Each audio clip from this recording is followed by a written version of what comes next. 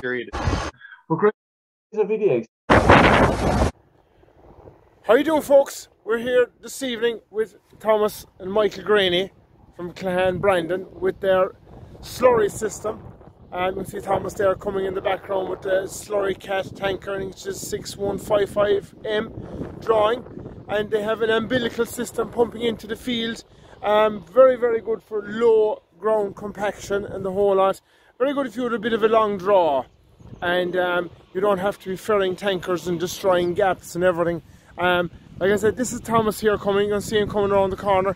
We'll get a look at the system here where you see it, where it hooks up onto the umbilical, onto the cord, and we get to see how all that works. This is it here, and if you look very closely, you can see how she connects on. Pressure on now, Thomas. One thing that actually happens is the pipe actually stays pressurized, and on the pump there you can see on the back of the SlurryKat, that's what they call a DODA pump, and that will actually act as a vacuum pump for the tanker, or it will just pump it out here. And she's pumping out all the way up along, you can see up the field, up to the spreader.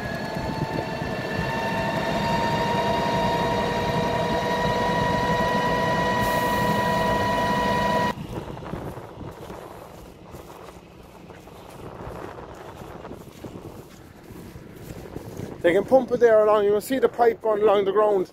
They can pump it, I think Thomas told me, up to 800 metres.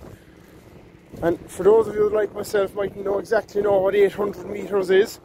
800 metres is, well, just short of a kilometre. There's 1,000 metres in a kilometre, to the best of my knowledge.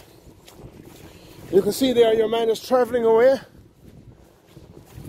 And very, very, very little impact on the soil. Fierce impact, no pressure tanks, no bouncing going in and out gaps with half full tanks and all that kind of stuff, none of that. Very, very little marking of the field. And this is, I don't know what date it is today, it's very early in when is it, the end of January, early February 2023, and you can see places are fairly wet. I think someone said this from the 12th of October last year, we had 5 days without rain. And you can see the marks that the tractor is making in the field.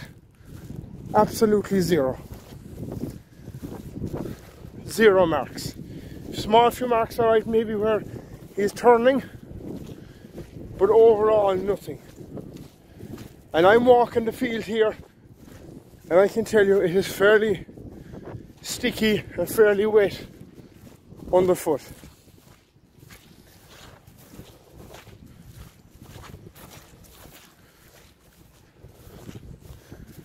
And of course the nurse system again, very easy to wind up and very easy to get going and tidy up and put back into the reeler there, as you can see on the front of the tractor.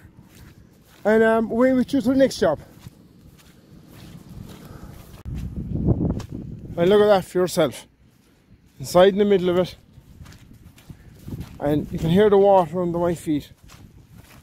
It is fairly toasty here, fairly wet. And you can see the impaction. Once you have good tyres, which they have, there's a small bit of marking maybe where you're turning at the headland, but nothing. Nothing. Your fields are going to be rolled anyway.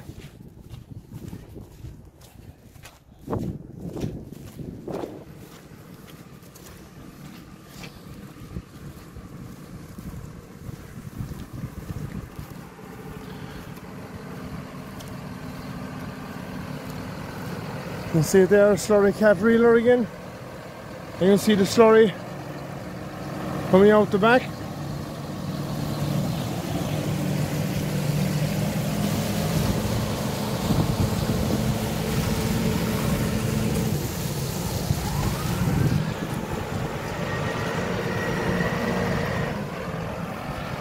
Like, things are fairly wet here, lads. And no tanker. There's no way you travel this ground with a tanker. Not a hope.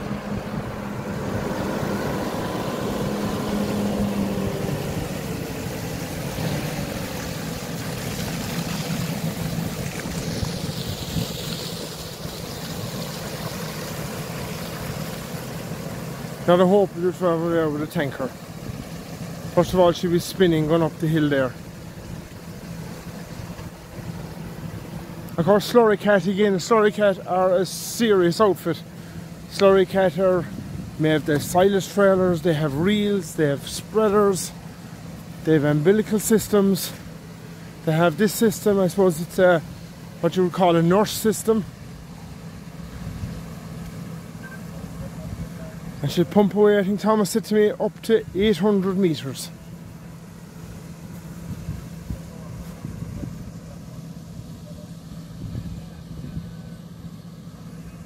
And the boys then are in touch the whole time with two-way radios and walkie-talkies.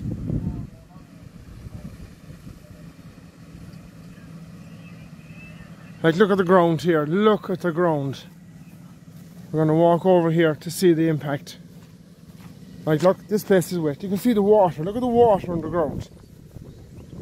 And it's just barely marking. It's not doing a whole pile more marking that it would during the middle of the silage season or during the middle of the summer. And I know you're going to say, oh, you're below on the coast and it's dry and it's nice and sandy. It's not. It's not. I know we're in a bit of a hump of a field here, but I don't think there's too many tractors that pull a big tanker up this hump without making absolute carnage of the gap. And that's exactly what would happen. It would be in absolute shite in a very, very, very short space of time. Of course, hispec as well, the other hispec tanker below. Hispec, another Irish company.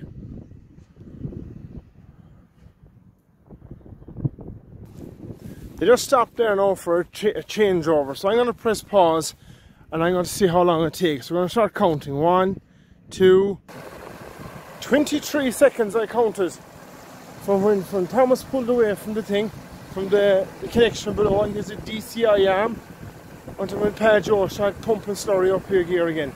23 seconds. Constant flow of slurry, constant flow. You can see here zero, absolutely zero ground compaction.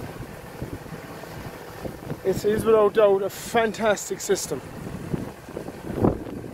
I think the proper name, or what they call it, is kind of a nurse system. Now you have to be careful in what you do.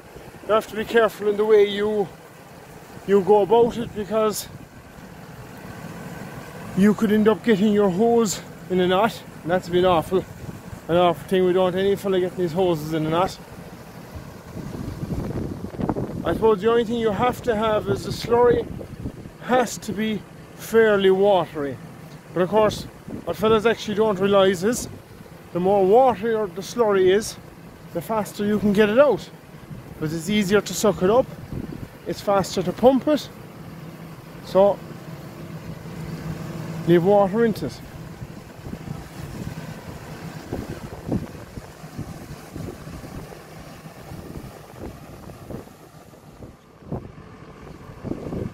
Alright guys, that's kind of it for myself. Like I said, give a like, give a subscribe, and we're getting there together. I don't know where we're going, but sure we'll get there together.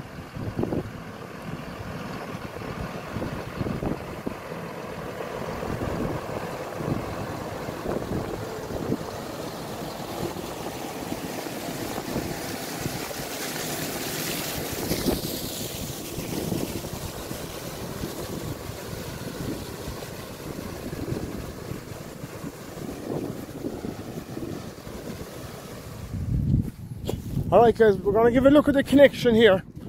Thomas is coming down again the road. And we're going to give a look at the connection. I think it's called, what they call a DCI arm. Off the tank. This is your connection. SlurryKat again come up with that. Your arm comes down off of the side, off the DODA pump, off the side of the tanker, and connects here.